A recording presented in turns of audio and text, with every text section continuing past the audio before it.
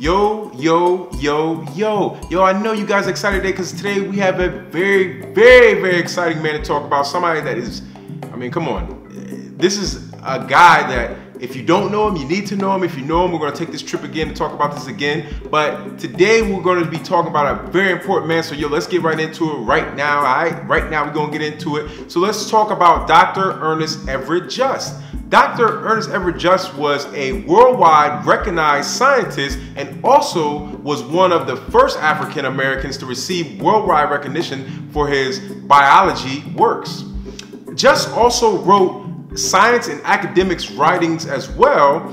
Ernest worked in many fields such as marine biology and is most famously known for his study of the whole cells under regular conditions rather than breaking them apart.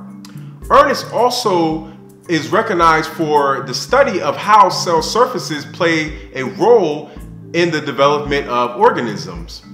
Ernest was born in Charleston, South Carolina in 1883 on August the 14th. His parents were Mary Just, who was a school teacher, and Charles Just, who was a dock builder. The family lived on Inspection Street, but then moved to Calhoun Street. With his father passing, his mother, Mary Just, saved money and bought land from the Hillsborough plantation and renamed it Maryville. Mary also convinced many African Americans to move there and buy land. Soon after, Ernest's mother sent him to the High School of the Colored Normal Industrial Agricultural and Mechanical College in 1896, which was later named South Carolina State University. Ernest's mother did not believe in a Southern education and did not believe that it was good enough and thought that a Northern education was superior to a Southern education.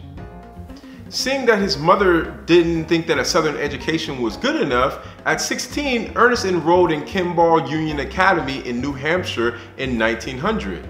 Ernest missed his mother while at school and traveled home after his second year at Kimball, but while returning home, he learned of his mother's death. Though Ernest mourned her death, he returned back to school. And while at the Union, he excelled in academics and social activities. He excelled so much that he graduated in 3 years instead of 4 from Kimball. After his graduation, he entered Dartmouth College in 1903. Ernest soon graduated magna cum laude from Dartmouth in 1907 with a minor in history. Ernest was also elected to a fraternity as well. Ernest won special honors in zoology and was a candidate to deliver a speech, but this was not allowed due to him being the only African American in school, as well as winning almost every prize that there was. Once Ernest received his degree, he couldn't get a job at white universities. At the time, it did not matter how qualified or overqualified an African American was.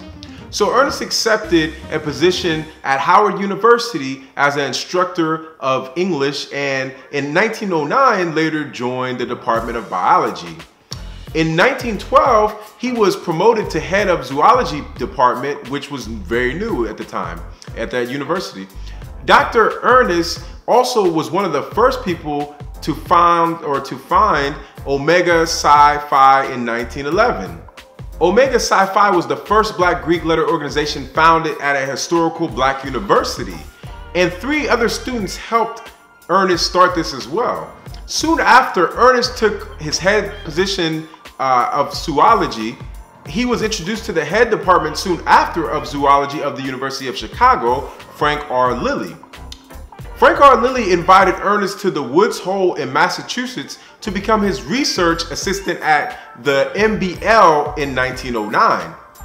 MBL stands for Marine Biological Laboratory, in which Frank R. Lilly was director of. During Ernest's time in the summer of 1909, he focused on experiments on eggs of marine invertebrates.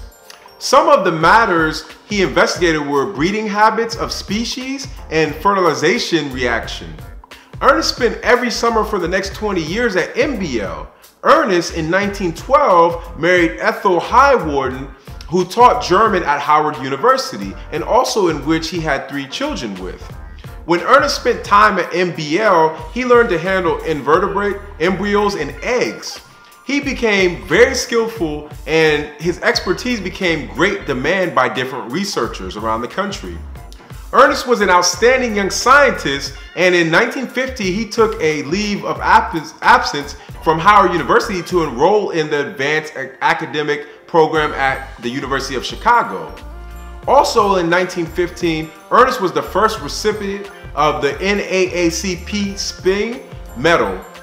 This medal was given to him due to his scientific achievement. In 1916, Ernest received his PhD degree in zoology and was one of the very few African Americans who had gained a degree as far as a PhD from a major university. We must also note that the University of Chicago was amongst the top schools in America at the time. Ernest had published many research articles by the time he received his PhD. Ernest was also known as a genius in the design of experiments due to his careful and very planned out experiments. Even with all his accomplishments, he still was not accepted to a major American university. He wished for a position that would give him a steady income and spend more time, or gave him more time to spend with his researches. He endured a life of constant rejection, though he was qualified.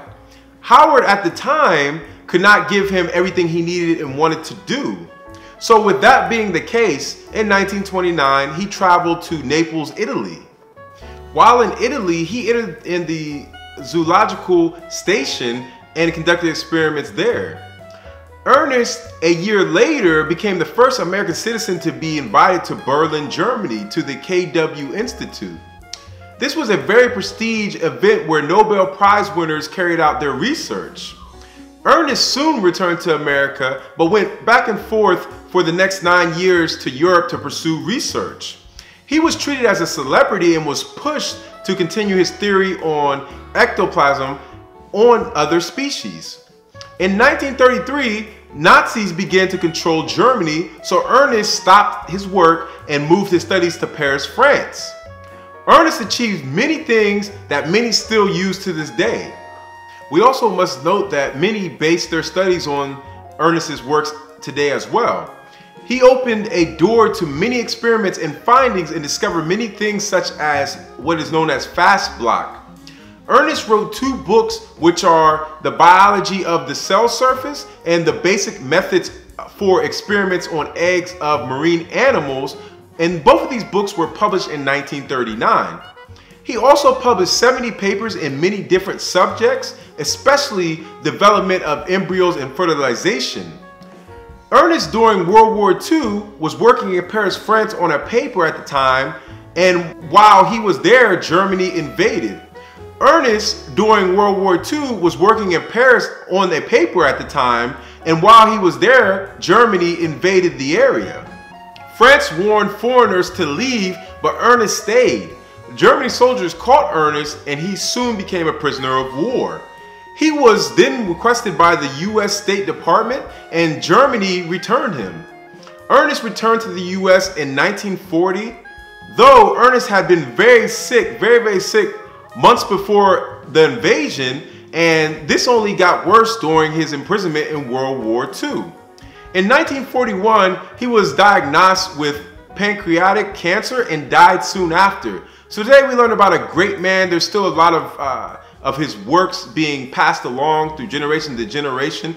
He's celebrated at different universities and around the world. And we learned about an important African-American man today, one of the most important biologists of the 20th century. He was a very important man. And as I always say, make sure you learn about all of our people and every person that's intelligent or every person that has done many things for the world, because we're just not rappers, we're just not dancers. We've done many things, a lot of things throughout the whole world. Scientists, entertainment, singers, arts and crafts, or artists, like so many things. So always make sure you know your history.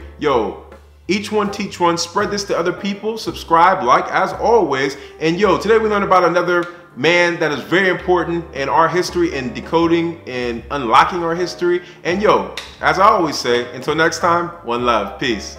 What's up? What's up? Hey. Shalom. What up? Hi.